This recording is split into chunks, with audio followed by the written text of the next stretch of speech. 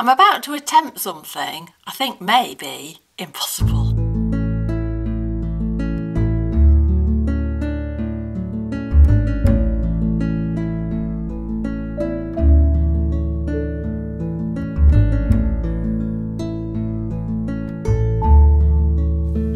But anyway, here goes.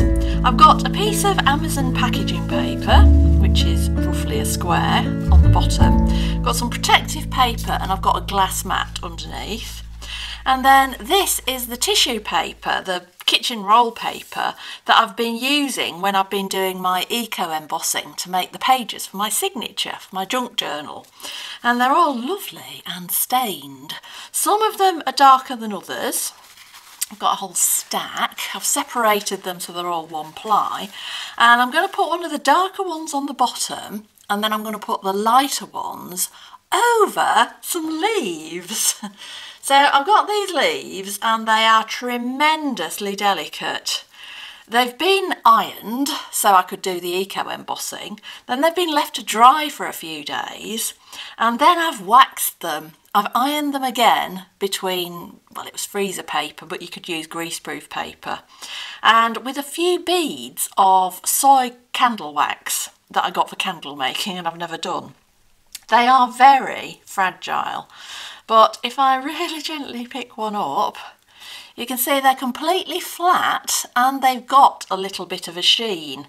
They're a lot more sturdy and flexible than they were before I waxed them. I'm going to take them off again.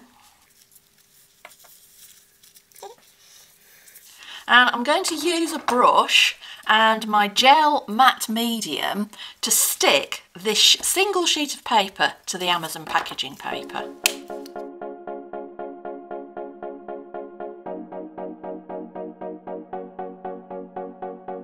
So I'm now going to really carefully put my leaves on.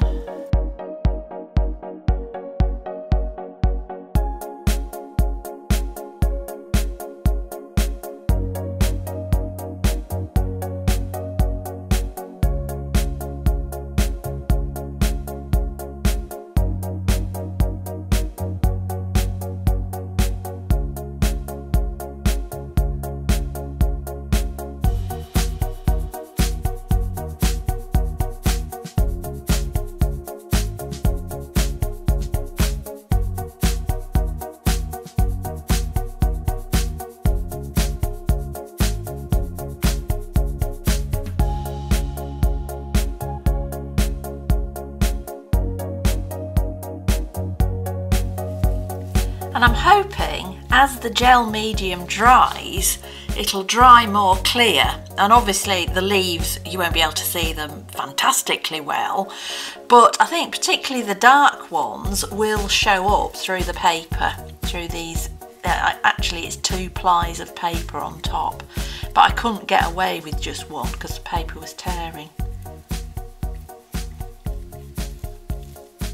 This has now got to dry and I don't want it to stick to anything underneath, so I'm going to replace the paper that I've had it on with some aluminium foil.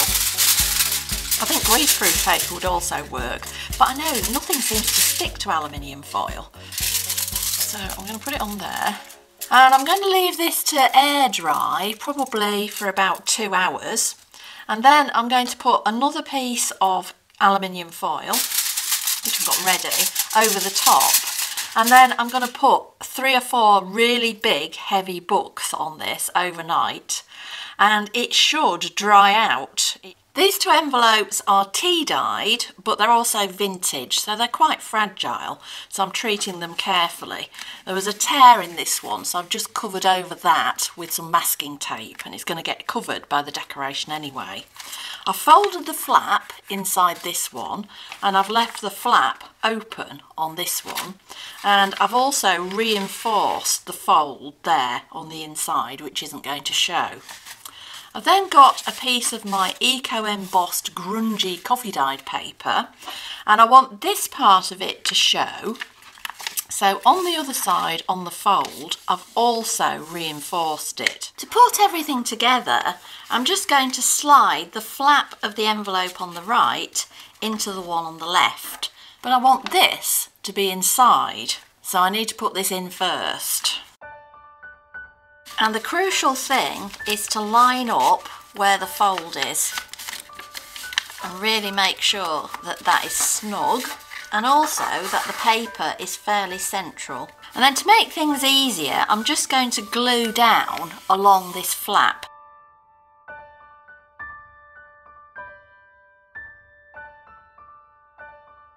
Make sure everything is straight. And that's the inside of my little envelope booklet cover.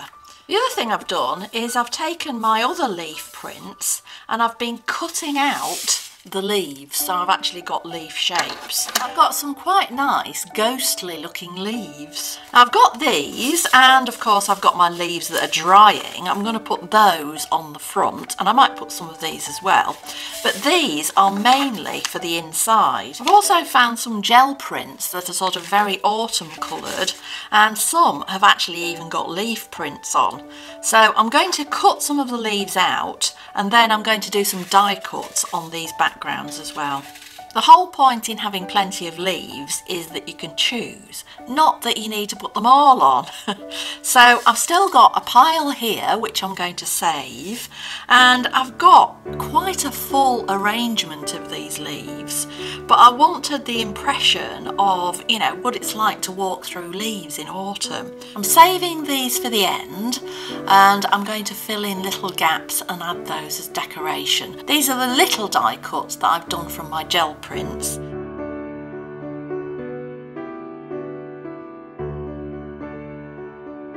So yeah, gluing down those little things is quite a challenge, and I'm not convinced that everything is not going to sort of lift up and peel off. So I'm just going to give it all a coat, a very thin coat of clear gesso. The leaves that I did yesterday are now dry. They're still slightly pliable, so I'm going to now cut them out rather than wait till everything gets too brittle. I know this is probably sacrilege after I've done all this work, but I don't like this one. It doesn't go anywhere. So I'm going to take my scissors to it, and I'm actually going to cut out a leaf shape like these. I've got several problems now.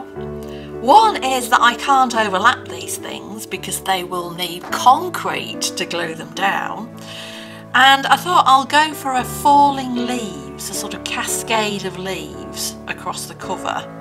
And I've come up with that arrangement so far, but it looks very plain behind. So I'm going to create a background with some stencils and possibly some gold embossing.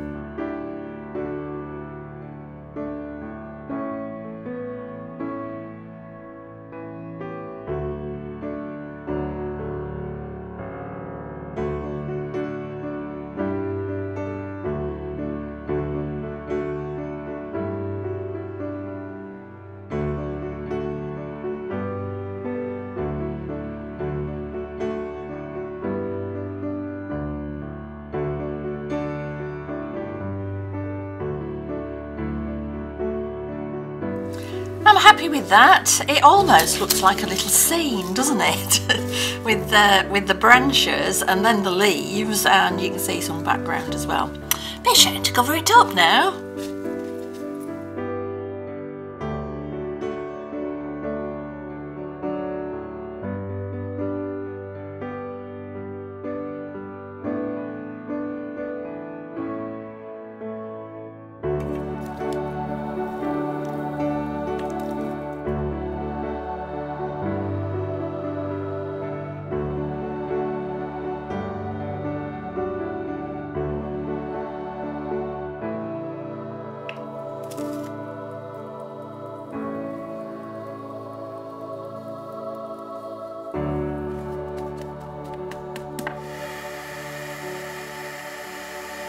Instead of using the pad, I used the pen, and that works much better to make the leaves at the bottom. Finishing touches to this epic project. I've got some of my hand-dyed paper, which I dyed with robinia leaves in the summer, although a robinia is evergreen, so you could do it any time. And my whole sheet, folded in half, fit inside my secret journaling space. And all I have to do now is add my sentiment. I've taken today's prompt very literally, and I've used 2 vintage envelopes which I've tea dyed, which were my mum's originally, so they're probably 30 years old, and I've used real leaves from my garden.